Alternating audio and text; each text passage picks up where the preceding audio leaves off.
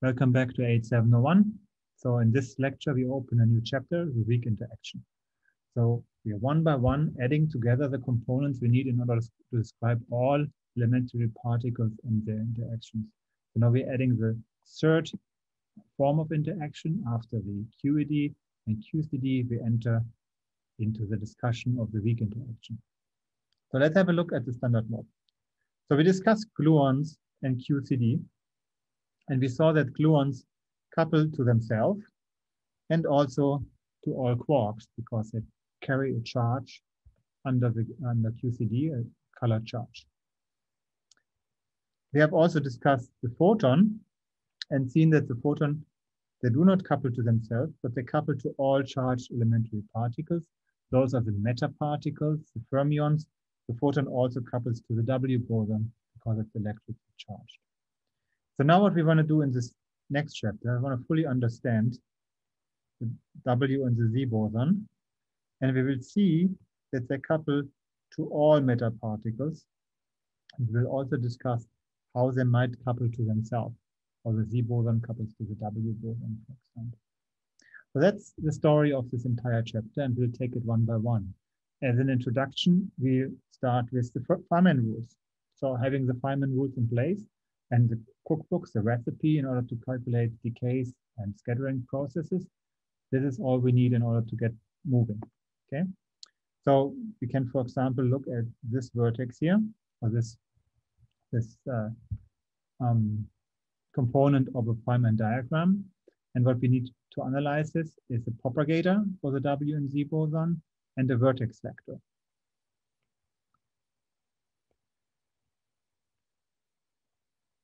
So this vertex vector now looks a little bit more complicated than for QED and QCD because the W boson and the Z boson, they carry mass.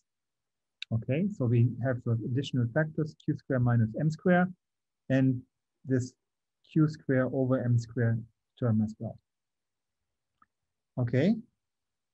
One interesting fact about this vertex vector is what happens now if Q square is much, much smaller than M square, right? Basically get rid of those components here and we find a vertex vector which looks similar to the one we have in QED. However, there's no 1 over Q square term, but just an 1 over M square term, which is constant. So we will see that we can describe this in the context of the Fermi theory, which is a low energy approximation of the full theory of weak interaction. It's kind of an interesting concept, and it extends to the entire understanding of the standard model. It might be that our standard model, you know, when we have all the packages together, describes a lower energy approximation of a more complicated, more holistic theory, which we then can discuss under the concept of a ground unified theory, maybe with a symmetry group, which is embedding the symmetry groups we need for QED, QCD, and the weak interaction. All right, but that's a side remark. So we look at the Fermi theory a little bit more later. The vertex vector itself, describing the vertex here, is given here for the W and W boson and also for the Z boson.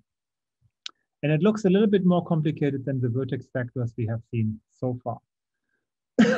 So what you note is that there is a parameter which is associated to the strength of the interaction.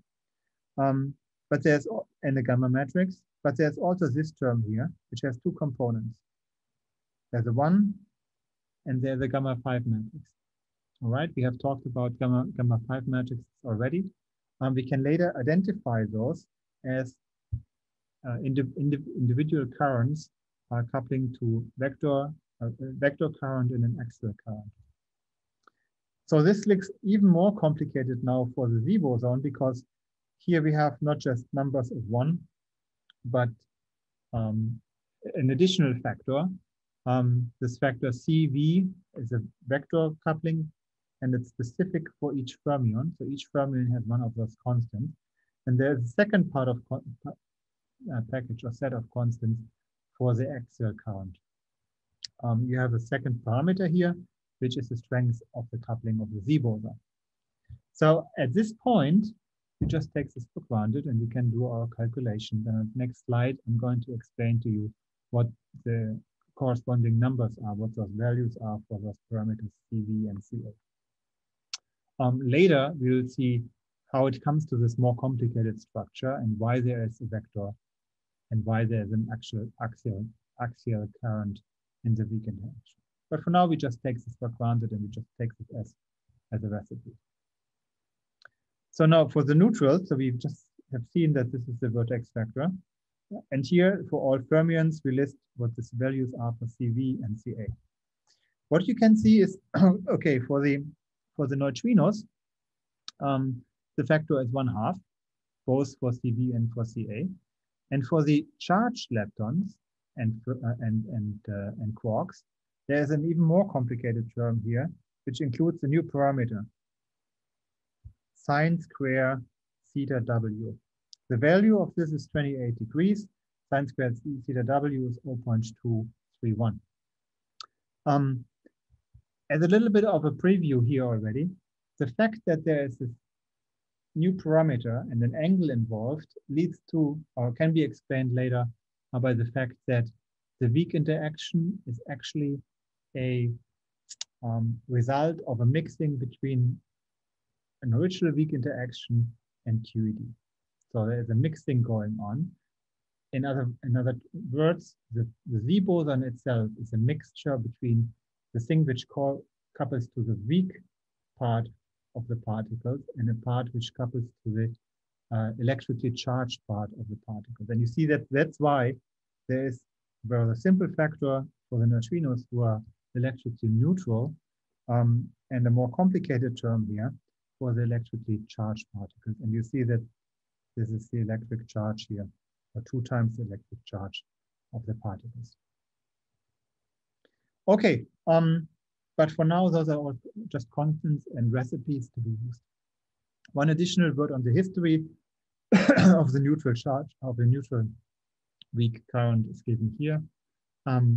So in the 60s and 70s, the standard model was slowly developed, a little bit more slowly than we do in this class here.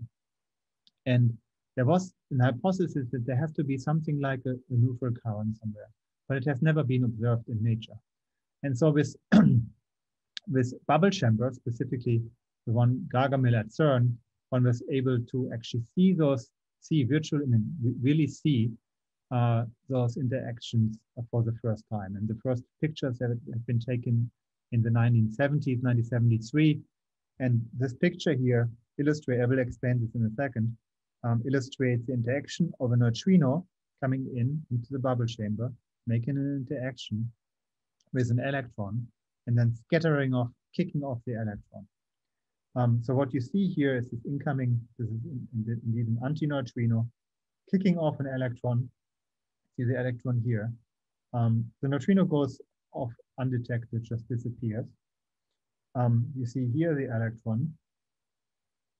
And then there's also 2 photons, 1 photon here, let's use a different color, and 1 photon here, causing an electron-positron pair, and the second photon here doing the very same thing. And you can see those particles here, and there's a little kringle here as well. So this is a bubble chamber, those are bubble chamber pictures. We'll talk about bubble chambers very briefly later in the lecture as well.